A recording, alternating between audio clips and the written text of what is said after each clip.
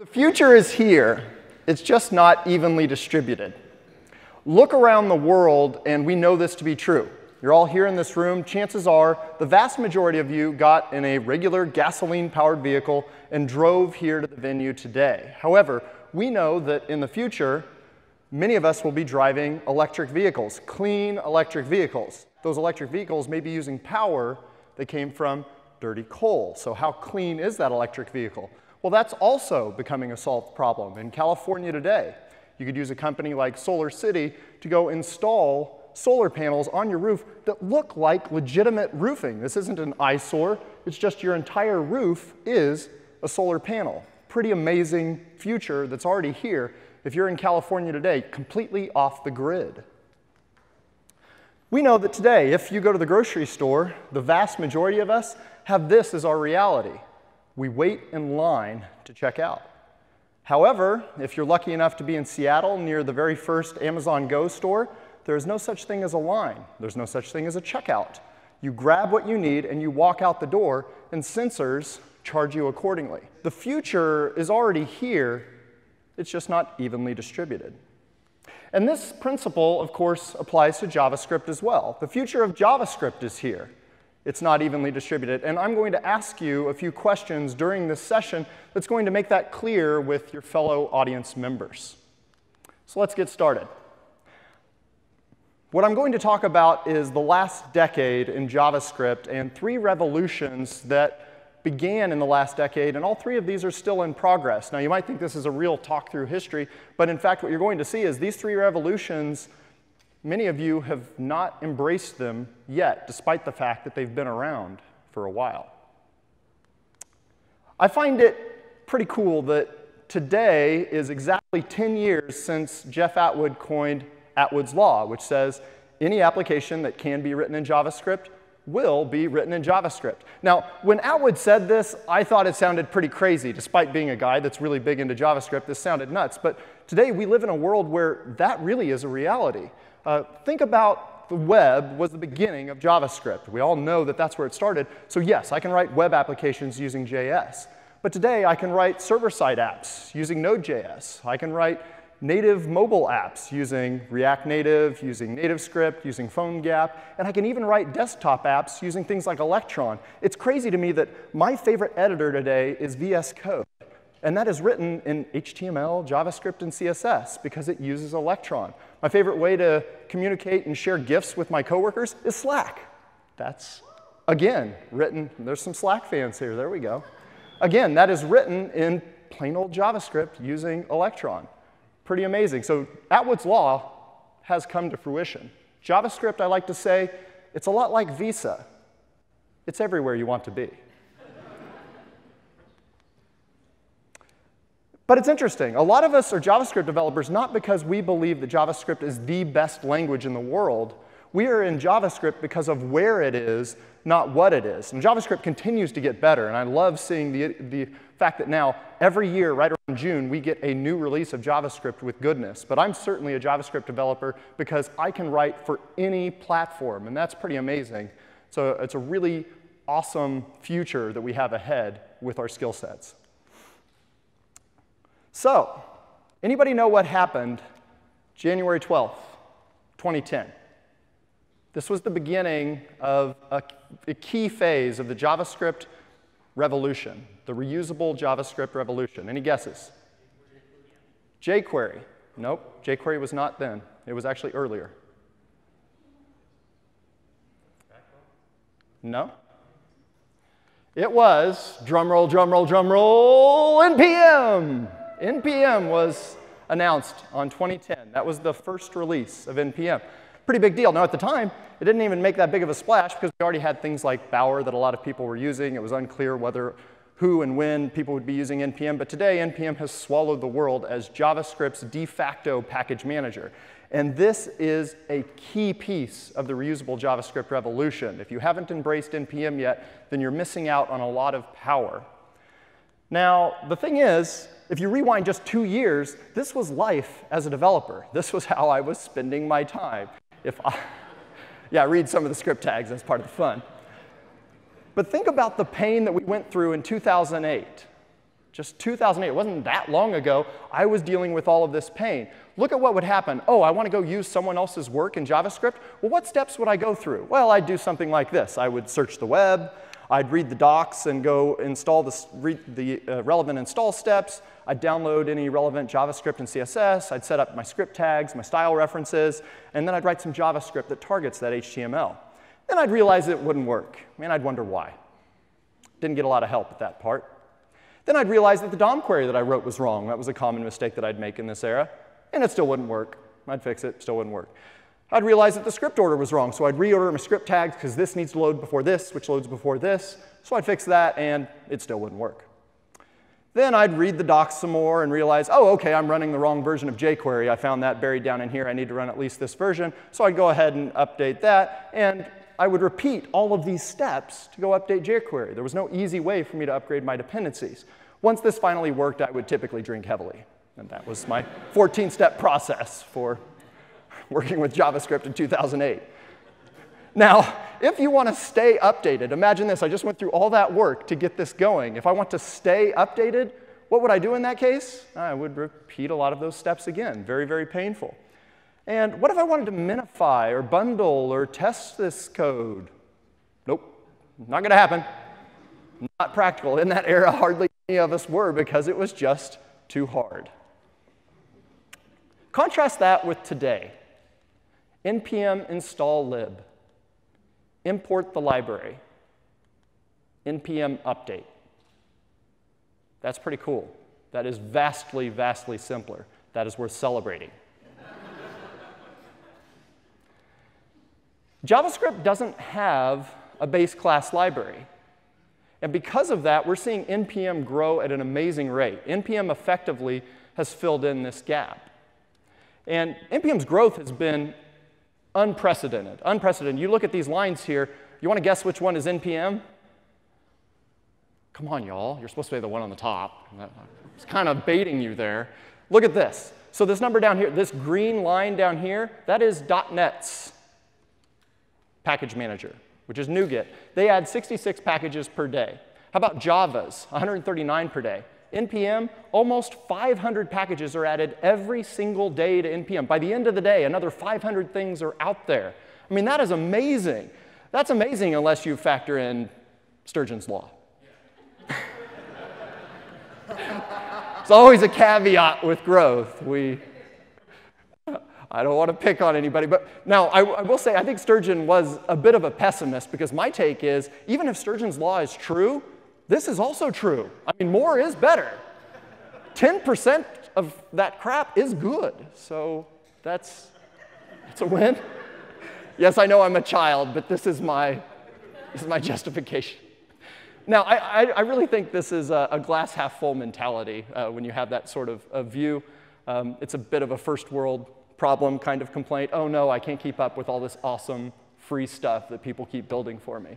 I mean, life as a JavaScript developer, when we talk about JavaScript fatigue, we sound a little, it's hard to have a lot of sympathy for us. It's a bit like going to a family reunion and complaining about how your inbox is full of recruiter emails. Oh, another recruiter wanting me to interview. It's hard being a developer. Your family will do not say this at a family reunion. You'll think you're crazy.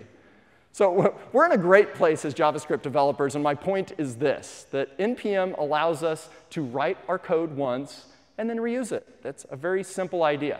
So a question for the audience. We're going to go through this cadence through this talk. Question for you. How many of you are using npm packages today? So that is probably 70% of the room.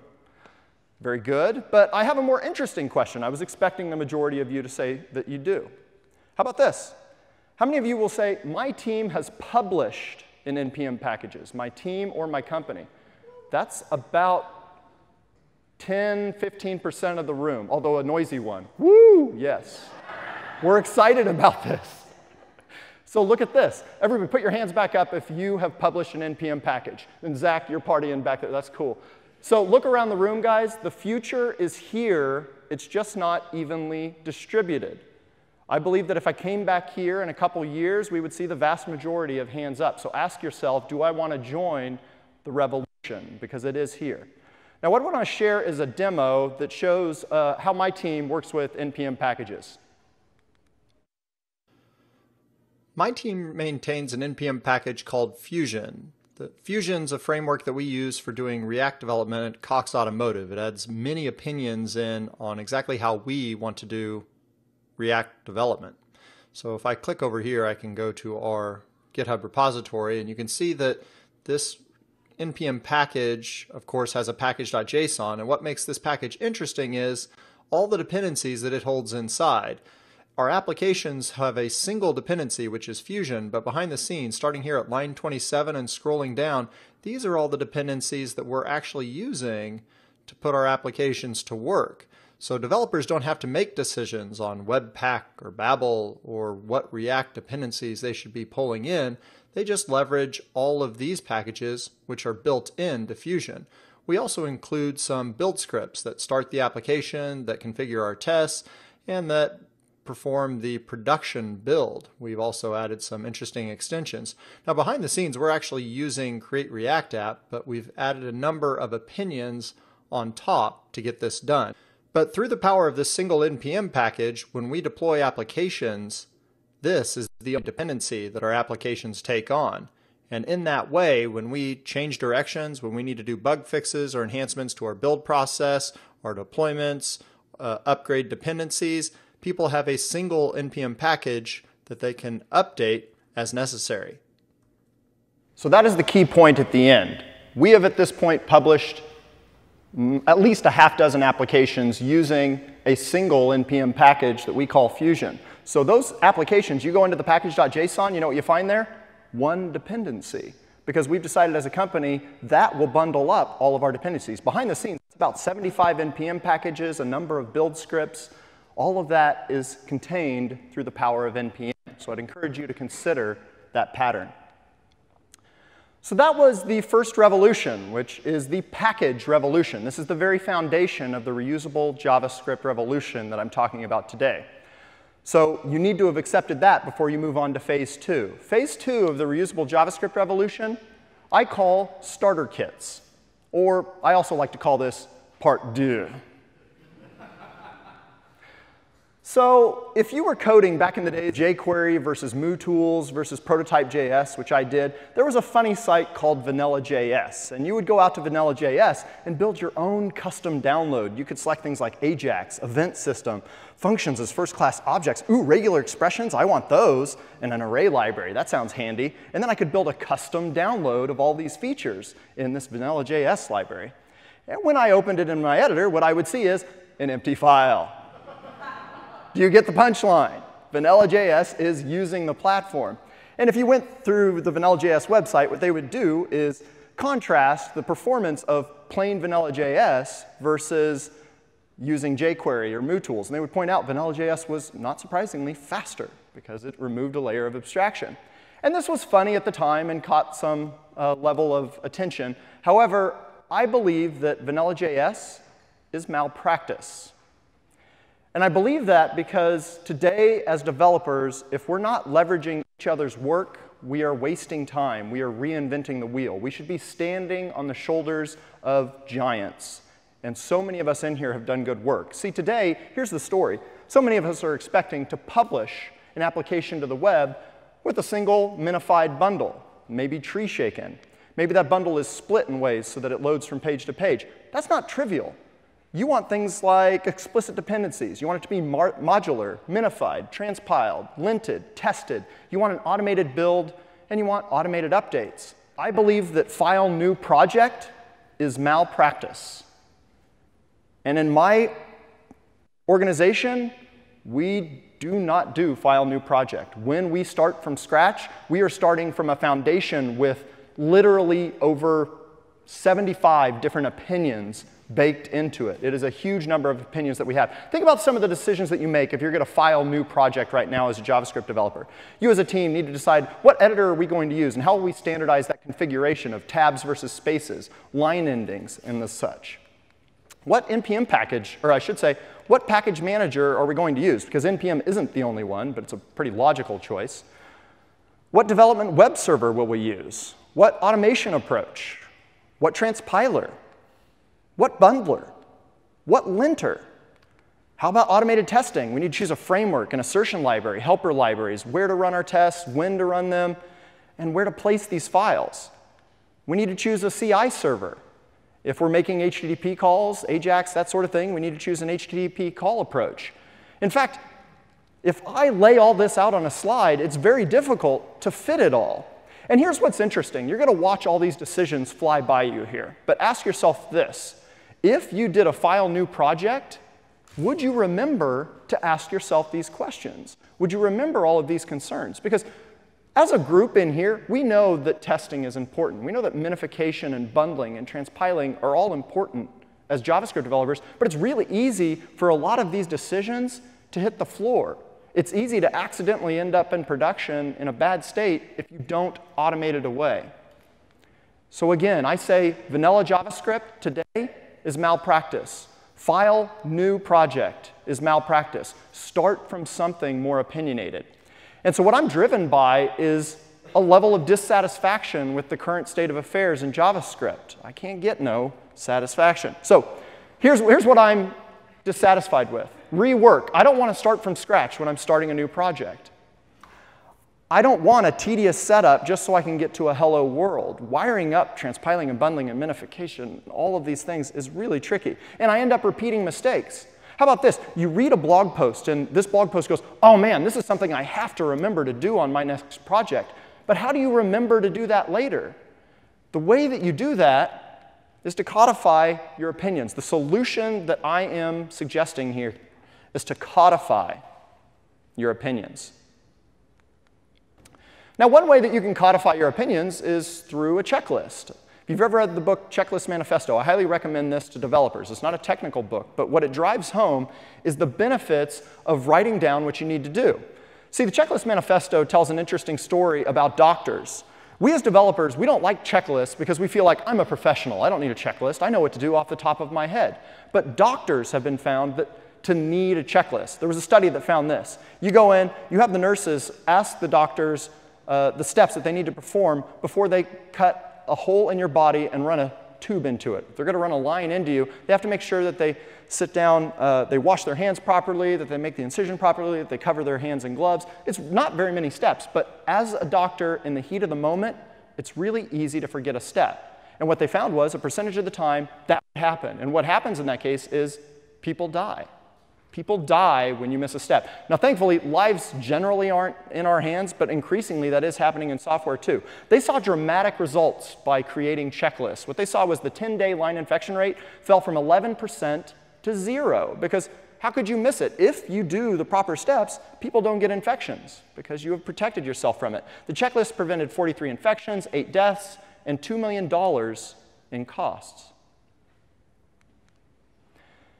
So in summary, doctors know what to do, but it's easy to overlook a step. And in the same way, we as developers also know what to do. But I showed you that slide deck. There were probably everything on that slide deck you thought, yeah, I'm generally familiar with that. But do you ask yourself those 40 questions every time you start a new JavaScript project? Have you asked yourself that about your existing project today? Probably not. So on my team, we have honored this checklist idea. We've created a file called pullRequestTemplate.md. Here's a little pro tip. If you use GitHub, create a file with this name, and every time somebody creates a pull request, it will generate this within the pull request. So that way, all of our pull requests have our code review checklist right there inside of it automatically. That's us embracing the checklist manifesto so that we make sure we don't skip a step. However, you're a developer, so an even better idea than this is to automate it. Strive to automate. And I think this is a really important principle, that the more things that you can take for granted, the better off you are. Society advances as we can take things for granted. The fact that we came here today and we could take for granted that these lights would be on, that my computer would be charged up, that I could get in a car and drive here, that's really important. In the same way, as developers, we need to increase the list of things that we can take for granted. See, on my team, there's a long list of things that we just don't think about anymore. My team knows that they can use the latest version of JavaScript. They know that it will just magically get transpiled. They don't have to think about it in any way. They know that every time that they hit save, the tests will run automatically. And when we push code, it will end up running on the CI server, and we'll know if any tests have failed. We know in our code reviews that our code reviews go really fast now because most of the things that we look for are caught by linters instead of manually on a case-by-case basis.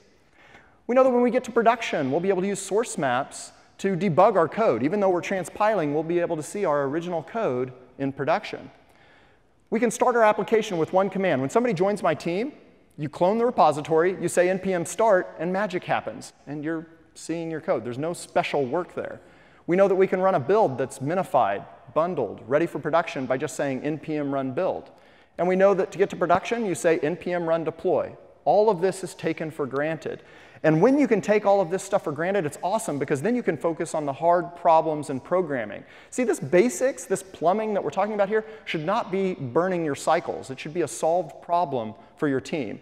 And I assert this, that the more that we can take for granted, the faster we will move, and the higher the quality will be on our projects. So I think of a starter kit as a living, automated, and interactive checklist. It increases the number of things that you can take for granted. Now, a lot of you may feel like, well, I kind of have a starter kit. I went out and I used Create React App from Facebook, or I used the Angular CLI, or I used Ember CLI, whatever it may be. Well, I believe that that's not enough. My recommendation to you, go find a project like that, fork it, make it your own, and then add your opinions in. Because I guarantee you, your team has a number of other opinions on top of those tools. And that's precisely what my team has done. We use Create React App behind the scenes, but we have added many, many more opinions on top of it. Now, this is a really big conversation. I published a 5-hour course on Pluralsight called Building a JavaScript Development Environment, where I talk through all of those 40 decisions and how you reason about those. But my recommendation to you is really simple. When you get back to your office on Monday, I would suggest this to you. Just schedule a meeting. Schedule a meeting with your team and say, I want to have an adult conversation about the issues. Let's just sit together and talk this through, and we'll come to an agreement on how we do JavaScript here at our company. And I think it'll go well. Now, often these conversations can get heated because TypeScript versus Babel is a big, big deal. People feel very, very strongly. We've been through this as well, but I don't believe this. I believe if you're having those kinds of tabs versus spaces conversations on every JavaScript project, you're spending a lot of time in the wrong place. As a team, come together and agree, and then you can move forward. So I want to share another demo. I want to show you our starter kit that we use at Cox Automotive. This is my team's starter kit, which we call Fusion. The way that it works is you clone the repository just like you would any other GitHub repo. I already have it cloned over here.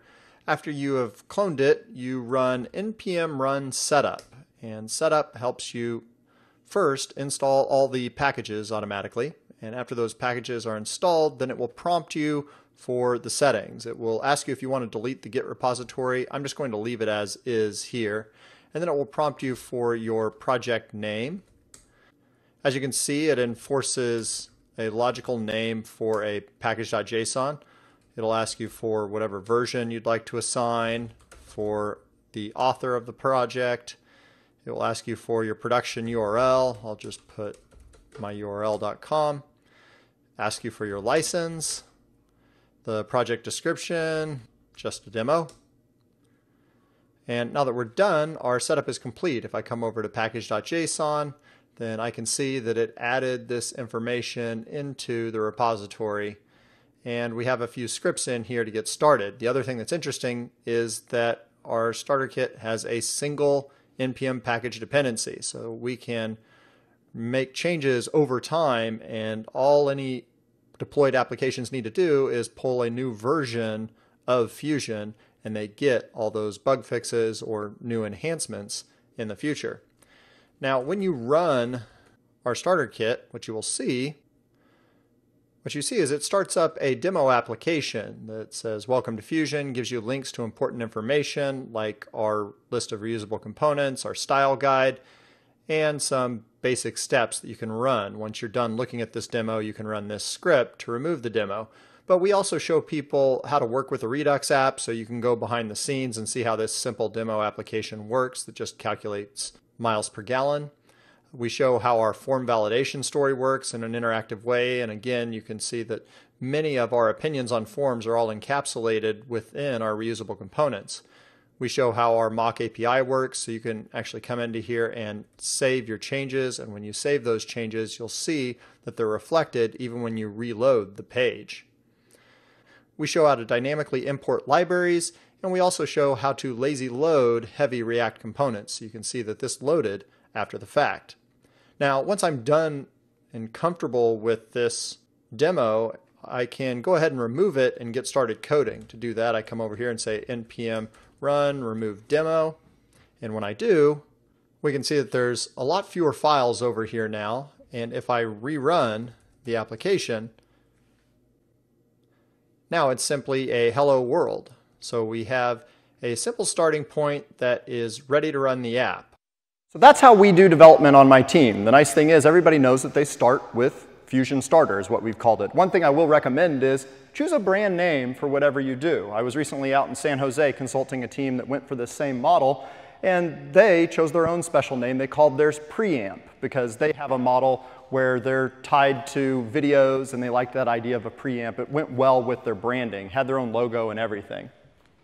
Now, unfortunately, what I just showed you isn't open source, so you can't go out there and dig through it for more. But a very, very similar project that I published about 1.5 years ago was React Slingshot. So if you want to dig through the code and see how all this works, check out React Slingshot. Just yesterday, it hit 7,000 stars, so I was pretty excited about that. It's gotten a lot of usage. So I'm excited about this. This is an opinionated way to work with React. That said, I'm a big fan of Create React App too. It's an awesome solution. So question. How many of you will say that my team or company has its own JavaScript starter kit? Wow, so that is 4%. Not 5, 4. I'm that exact with my counting. So that is a very, very small number. So again, look around the room. The future is here. It's just not evenly distributed. I believe that this is the future because starting with File New Project is just too much work.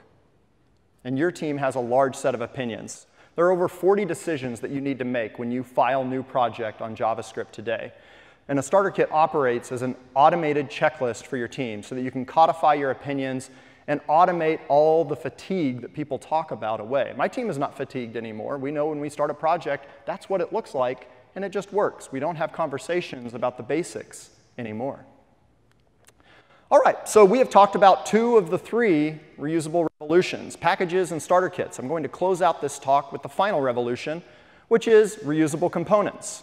All of these build upon one another. Now, for those that aren't familiar with reusable components, it's a reusable piece of HTML, JavaScript, and CSS. And we know that these are the big reasons, that we want consistency, less code, faster development, fewer bugs. The component model gives us these obvious benefits. At Facebook, they are heavily invested in the component model using React, and they find that components help hundreds of engineers work on the same code base, move between teams, quickly ramp up, and focus on products. Now, this has happened all over the world. I'm a car guy. I work for an automotive software company, in fact, back in Kansas City.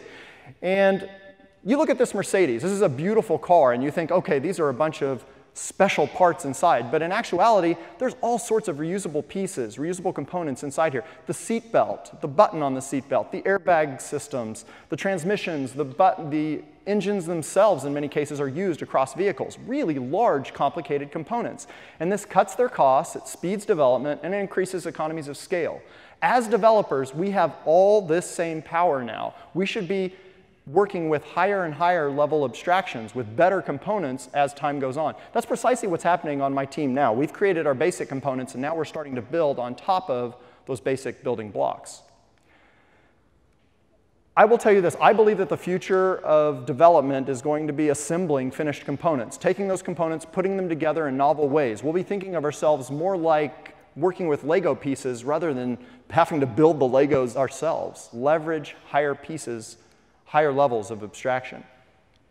Now, I wish I could claim this slide, but I love how this slide encapsulates the mindset shift that you need to make today as a JavaScript developer. For the longest time, we've talked about separation of concerns as a separation of JavaScript, HTML, and CSS. I don't believe that's a valid way to think about separation of concerns anymore, because separation of concerns today is a matter of components. So I want to separate my concern of this button from my concern of a date picker from my concern of this modal dialog. The component is the concern we're separating. It's a powerful idea, idea because you recognize that HTML and JavaScript were never separated concerns. We thought they were. Back in the jQuery days, I would write unobtrusive JavaScript. Here's my HTML, here's my JavaScript. The problem was if I ever changed my HTML, I broke my application if I didn't also update my JavaScript, because my JavaScript was hard-coded expecting a certain DOM to be there.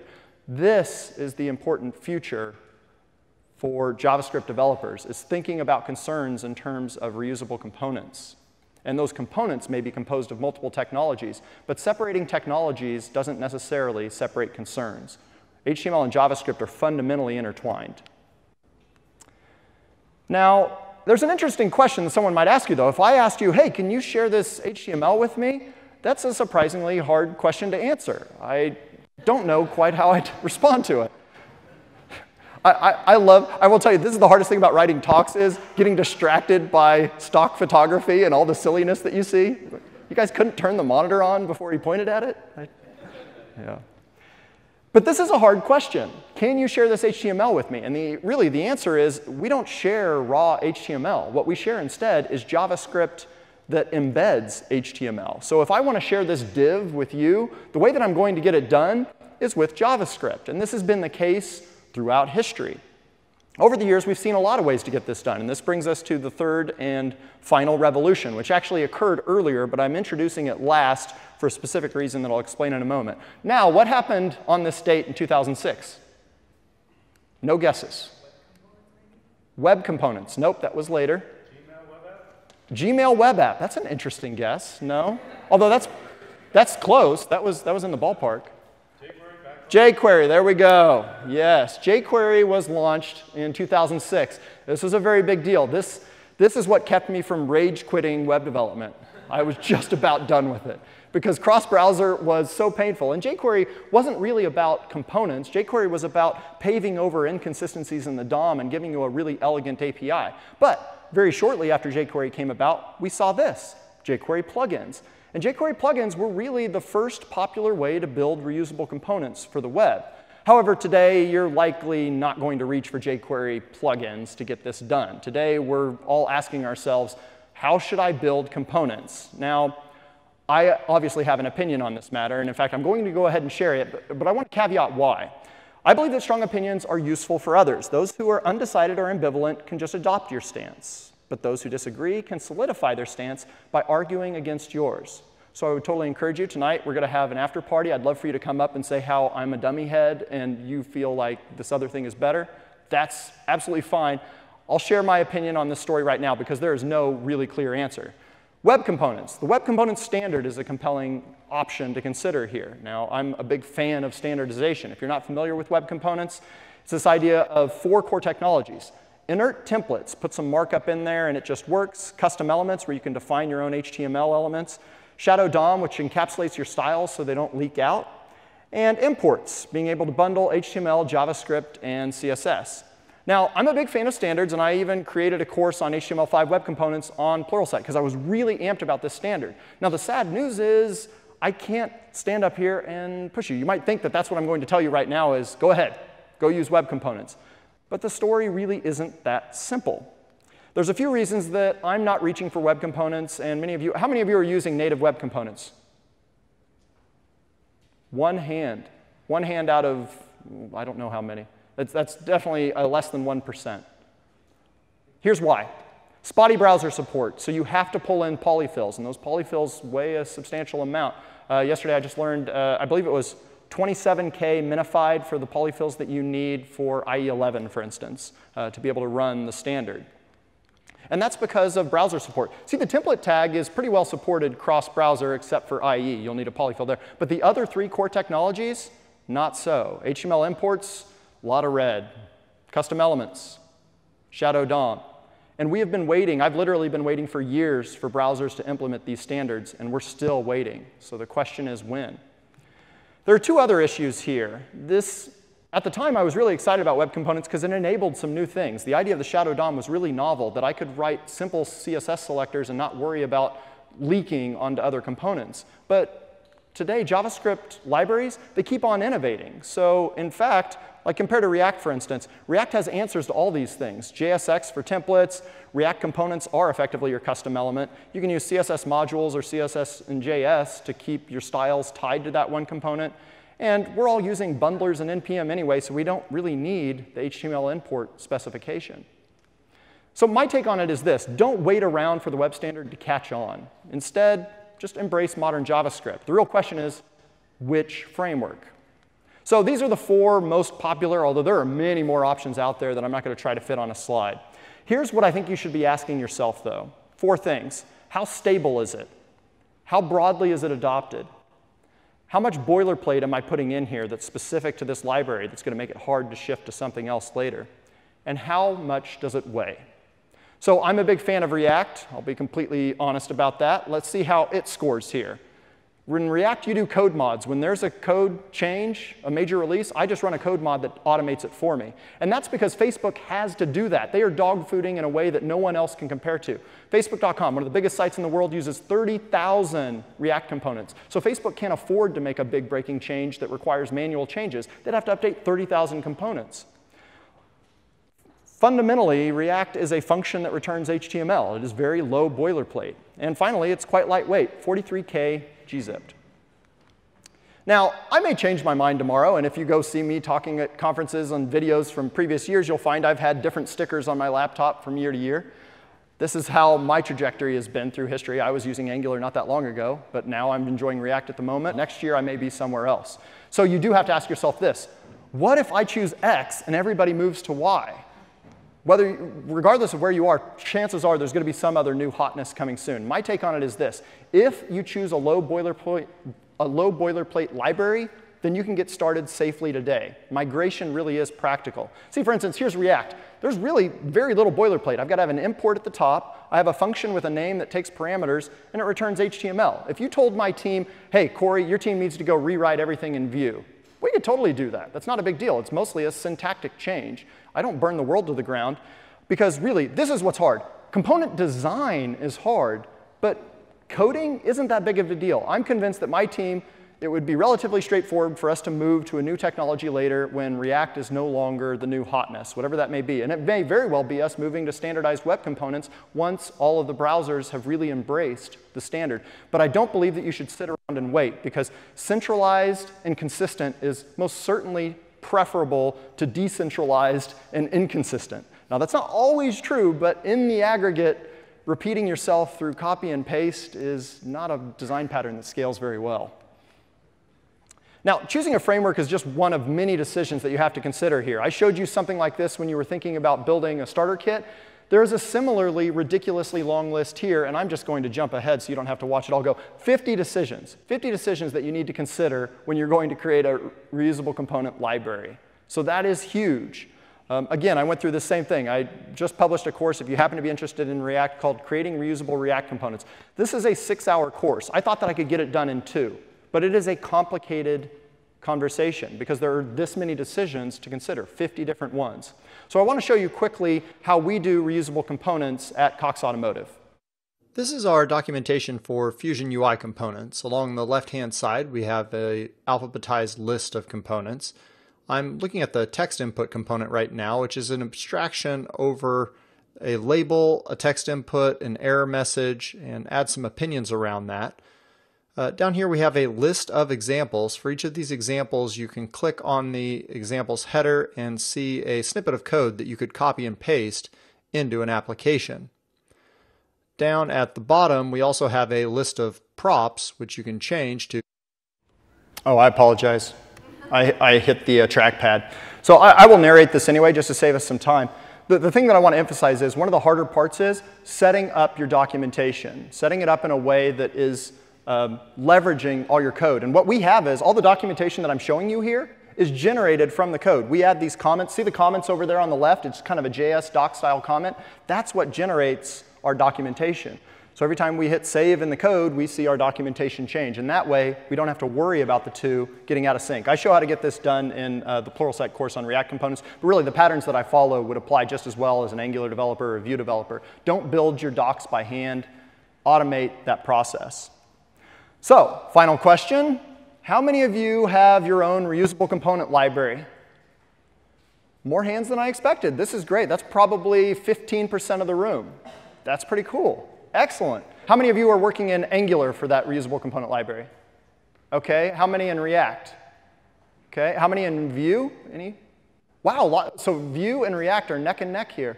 That's very different than Kansas. Well, I'll find out Kansas City next month at KCDC. We'll see how much that has shifted. I know Vue is getting a lot of attention. OK, so very, very interesting. So we just saw that again. Everybody with their hands raised? That's an interesting take. As we've gone through this progression, fewer and fewer people are through these 3 revolutions, because one revolution builds on another. So let's go ahead and wrap up. I want to clarify why I laid all of this talk out in the order that I did. When you're going to build a house with components, you're going to go out and get a chimney component, a door, a window, these sorts of things. You don't want to start from scratch and build your own window or your own door. And this should be the story now today with your development story on your team. But to be able to do this, you need a foundation. A house can't float in the air. The foundation that I'm suggesting for you is a starter kit. That starter kit encapsulates all the dependencies that your team needs. And of course, that starter kit gets hosted on NPM. And that's precisely why I laid out the reusable revolution in the order that I did. So if you're one of those people that likes to take pictures of slides at conferences, here's your big chance. Just make sure your camera's not pointed at your face. First was the NPM packages, so the reusable revolution of packages. My call to you is create your first package. We just saw about 30% of the room has not created an NPM package before. So that's a big first step. In fact, no, I take that back. It was more like 60% of the room had not. Starter kits. My call to you is codify your decisions. Set up a meeting on Monday to say, let's come to an agreement as a team. Here's how we do lending. Here's how we do bundling. Here's how we do transpiling, et cetera. Automate the pain away. And finally, when it comes to reusable components, go pick a library and start sharing. Set up a centralized site and start documenting your work. So if you're going to take a picture, here's your big chance right here. So hopefully, I've shared a vision that gets you as excited as I am. I come into work each day, and I'm just awesome. I am ready to go. I am amped to be a JavaScript developer. Life is pretty good for us right now. This reusable revolution is taking off. I am HouseCore on Twitter. I'd love a tweet of feedback. Thank you all for listening.